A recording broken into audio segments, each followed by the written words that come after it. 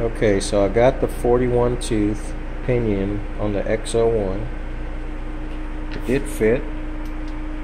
Only issue I have is the spring is in the way right here. So what I'm going to do to eliminate that rubbing,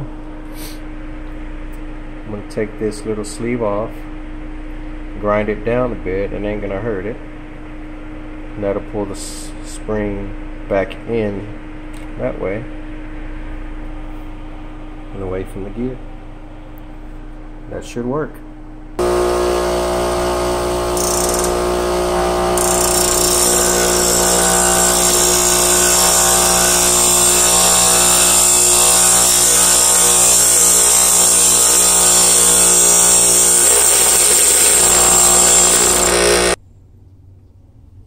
Alright, well, I got it back on.